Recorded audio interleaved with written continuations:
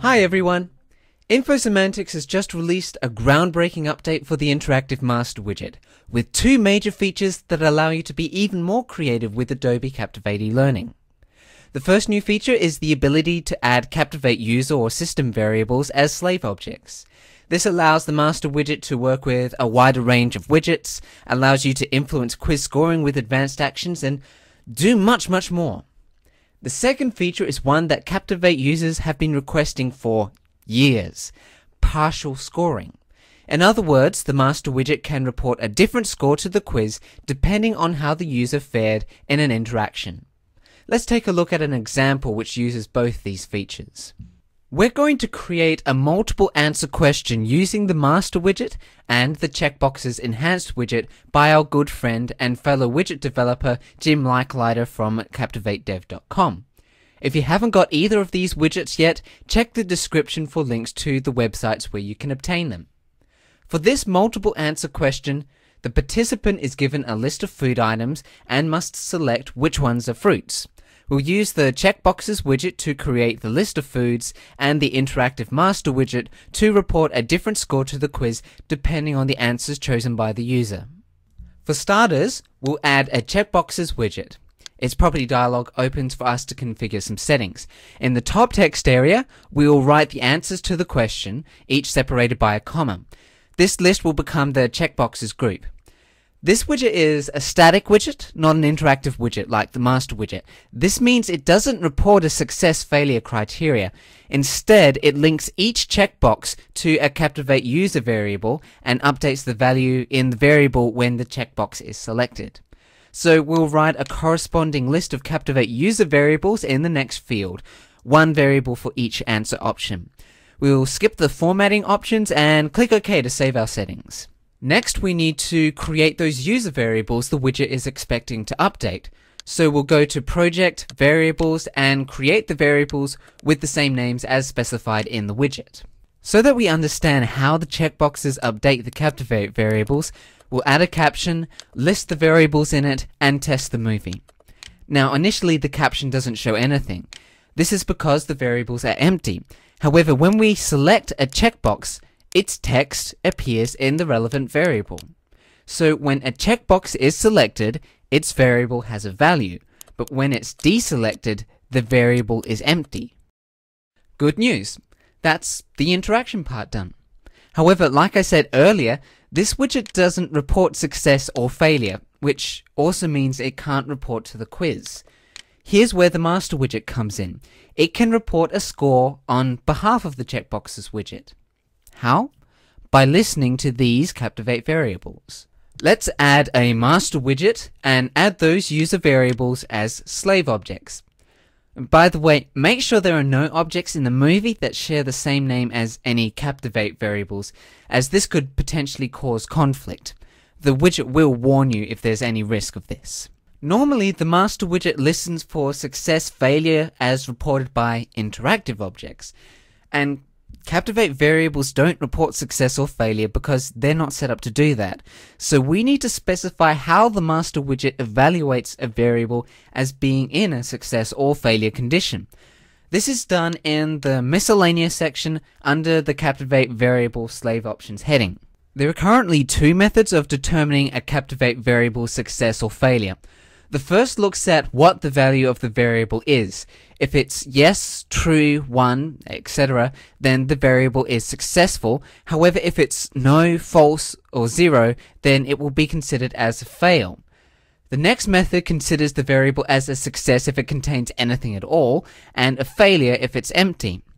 This second option is the best match for the way the Checkboxes widget works with Captivate variables, so we'll choose this one.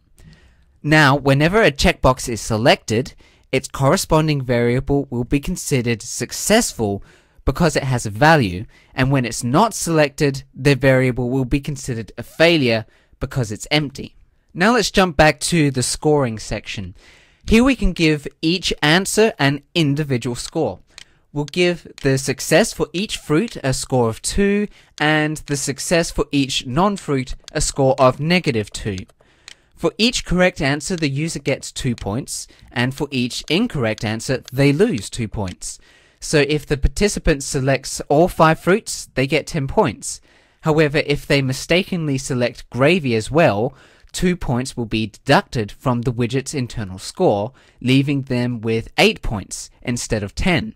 Next, we'll jump to the success-failure section and choose based on passing score. Here we pick a threshold score. If the master widget's internal score is above the threshold, it will report success, which it must do, otherwise no score will be reported to the quiz. If the score is below this threshold, then it will report failure, and no score will be reported to the quiz. Let's set the passing score to 0. As a last thing, we'll jump to evaluate and set up the widget to perform the evaluation when we click the submit caption. Click OK to save and exit the widget properties dialog. Finally, we'll turn on quiz reporting for the widget and set it to report a score of 10 points. As you'll see later, the widget can vary this score. Let's test the question. If we choose all 5 fruits and submit the question, then we get success and we get 10 points. Yay! However, if we go back and do the question again, this time picking just 1 fruit, then we still get success because the score inside the widget is 2, which is above our threshold score of 0. However, when we get to the quiz results slide, we'd find that we got the same score of 10 points as when we answered the question perfectly with all 5 fruits. It would be great if we could get scores between 0 and 10 by having the widget's internal score override those fixed 10 points that we set up here in the reporting accordion. Well, with the new master widget, you can do just that. Open the master widget's properties again and jump back to the scoring section. You may have noticed last time we were here the new score output options. We'll check use this score to override reported score, which means the internal score of the widget will now be reported in place of the external Captivate score. Click OK to exit, and let's try this again. We'll select 2 fruits, submit the question, and now when we get to the quiz results slide, we have 4 points instead of 10. Let's try it again and get 4 right and 1 wrong.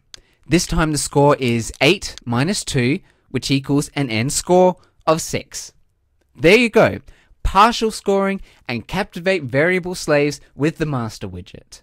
Before we conclude, there's a little extra information you might like to know. The quiz will consider 0 as being the minimum score the widget can report, and however many points you set up in the widget's reporting accordion as the widget's maximum score. However, the master widget allows you to report scores both above the maximum or below the minimum. If you enable out-of-range reporting, then the widget score won't be topped off at 10 or bottom out at 0. Be warned, however, this can lead to quiz scores above 100% or below 0%, which, although being hilarious, is not considered funny by certain LMSs that may only accept scores between 0 and 100%. Also, please be aware that the widget will only report a score to the quiz when it's successful. If it reports failure, its score defaults to 0 points.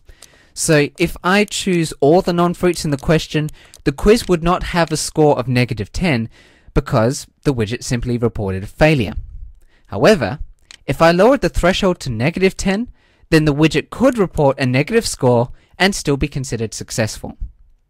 The new features in the Interactive Master widget allow you to finally have partial scoring and use Captivate variables to affect the quiz score. So I encourage you all to update your master widgets and start playing. Thanks for watching.